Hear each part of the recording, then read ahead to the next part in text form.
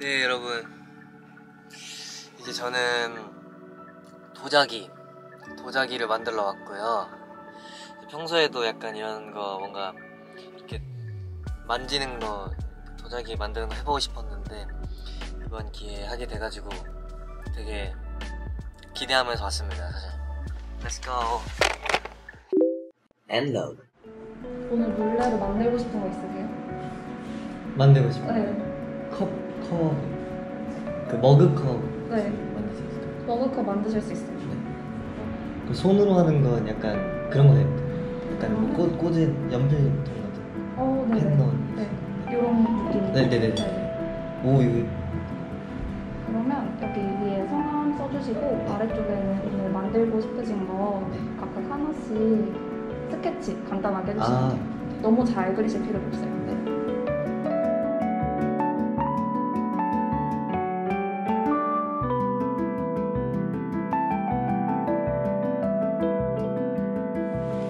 네, 오늘 만들 거는 이게 컵이고 이게 필통? 연필 꽂이? 뭔가를 넣는 통, 컴퓨터 옆에다 책상 옆에다 놔둘 겁니다. 네, 그럼 이제 물레로 가서 네. 앉아보실게요.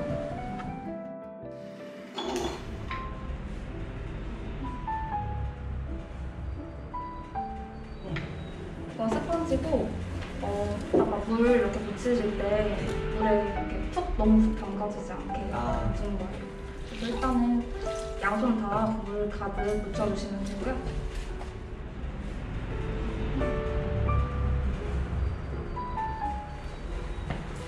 네, 그리고 흙을 살짝 안아볼게요. 또 돌리지 않고? 네, 돌리지 않고 그냥 안아보기만 할게요. 그 다음에 물레를 밟아볼게요. 오, 네, 오, 신기하다.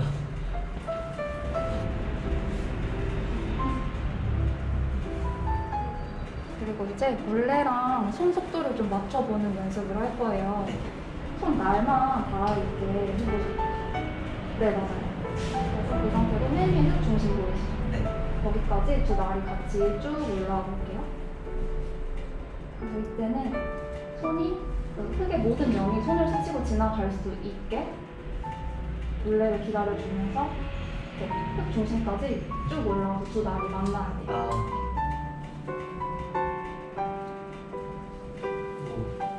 지금 되게 잘하셨거든요. 별로 촘촘하고 되게 예뻐요.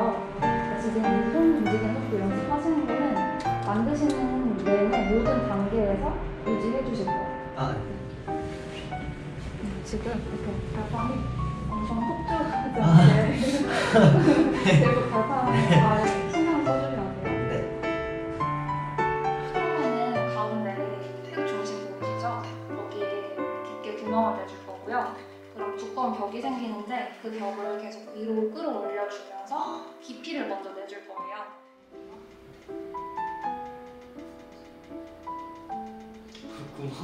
구멍이 들어있는. 네, 맞아요.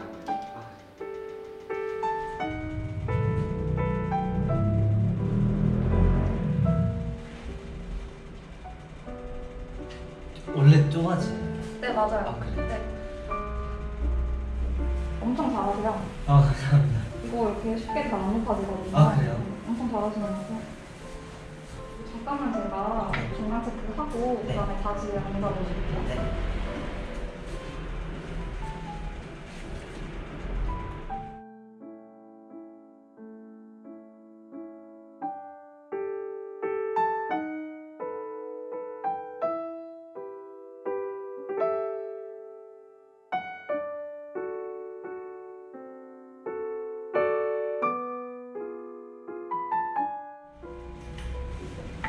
이렇게 하고 그거 하겠습니다. 네.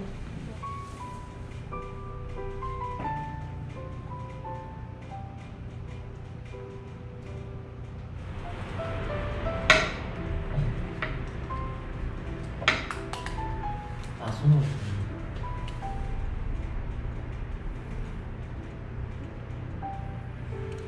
이 정도는 물이 안 흐르겠죠? 그 정도면 괜찮아요.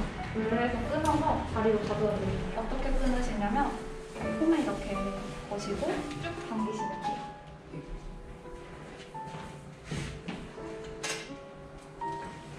오.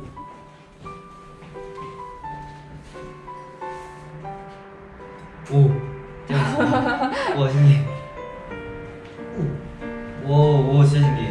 오, 되게 수평으로 잘 끊으셨어요.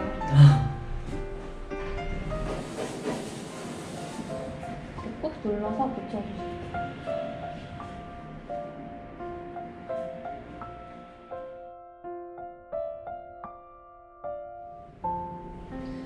된 것 같습니다. 네. 이렇게 해서 완성을 했고요. 첫 번째 거는 약간 원래 컵을 만들려 했는데 살짝 주전자처럼 됐죠.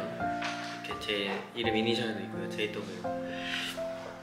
이렇게 물이 잘 나올 수 있게 이렇게 또 했습니다. 디테일. 이제 연필꽂이 비슷한 걸 만들어 볼 건데 하나는 일단 완성을 했습니다.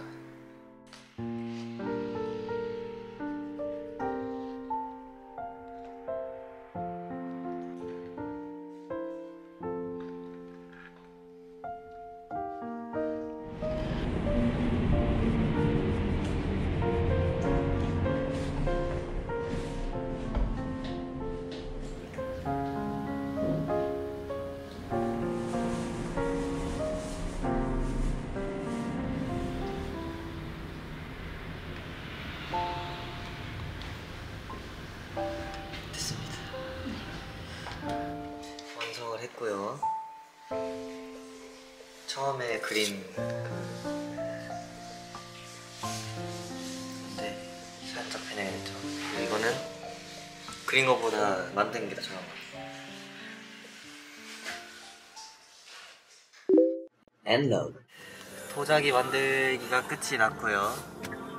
오늘 진짜 재밌게 했던 것 같고 지금 시간이 7시 32분인데 아직 저녁을 못 먹었거든요. 그리고 드라이브 스루 하러 갑니다. 오랜만에 드라이브 하니까 좋네요. 노래 들으면서.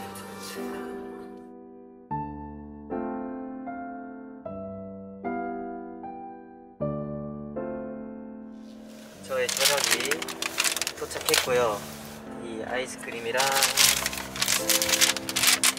소시지 그거랑 그리고 맥너겟 이렇게 3개를 시켰습니다. 야무지게 시켰죠. 지금 이거 먹으면서 그러면은 저는 동작대교로 갑니다. 이제 가서 산책도 하고 제가 좋아하는 산책 하면서 걸으면서 약간 야경도 구경하고 한번 해볼게요. 네, 이제 여기는 동작대교이고요. 동작대교로 이제 산책하러 왔습니다. 아까 드라이브 스루를 먹은 다음에 너무 졸려가지고 카메라를 끄고 자버렸어요. 진짜 많이 기다려. 옆에가 바로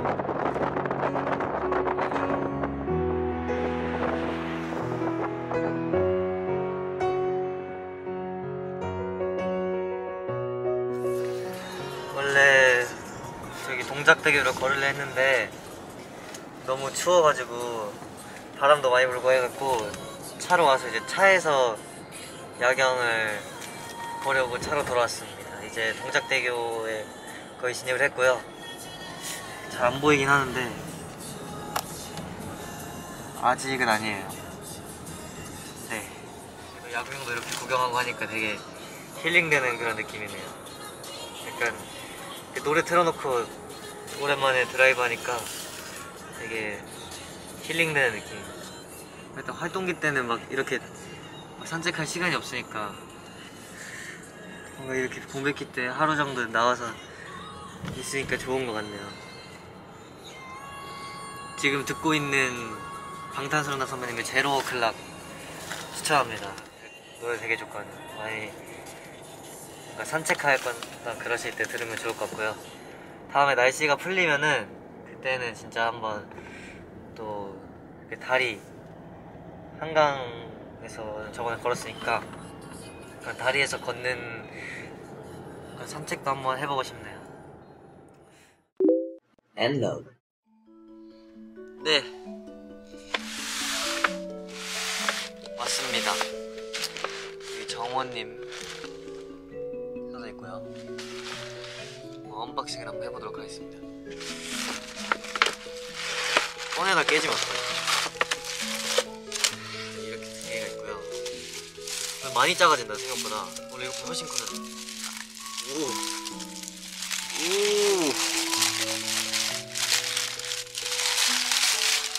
오. 대박. 우와. JW 정원. 그럴듯해요. 와, 이게 내가 만든 거는 말이 안 되네. 우와. 오, 신기해. 진짜 컵 같아요. 진짜 컵이긴 하지만 이게 훨씬 더 오래 걸렸었는데, 오호, 신기하네요. 스마일. 이 스마일은 찍어놨는데 여기 금이 가가지고 거기 직원분께서 다시 메꾼 다음에 다시 찍어주셨다고 합니다. 이렇게 두 개. 만족스럽네요. 나중에 또 만들어 가보고 싶네요. 되게 재밌게 했던 것 같고, 기회가 된다면 다음에 또 도자기 이건 다시 안 할 거고요. 몰래만 다시 할 것 같아요. 아무튼 굉장히 유익한 경험이었던 것 같습니다. 이렇게 해서 언박싱까지 해봤는데, 나중에 엔진분들도 시간이 남으면 꼭 도자기 해보셨으면 좋겠고요. 재밌으니까. 지금까지 정원의 브이로그